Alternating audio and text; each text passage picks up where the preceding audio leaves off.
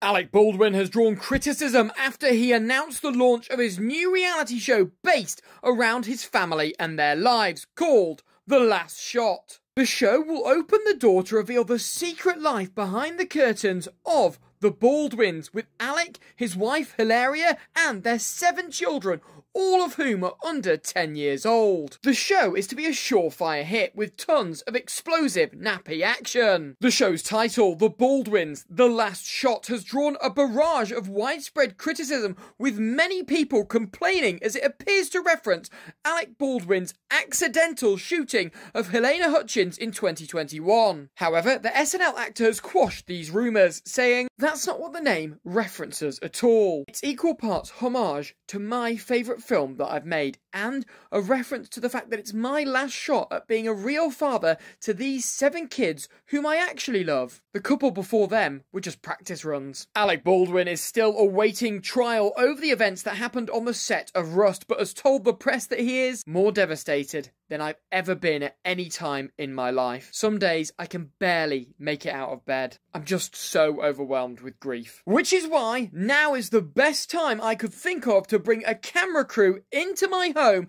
and remove all privacy that me, my family and my children have. Yeehaw! But in all seriousness, I do this show to highlight how important family is. Something I denied Helena from ever enjoying again.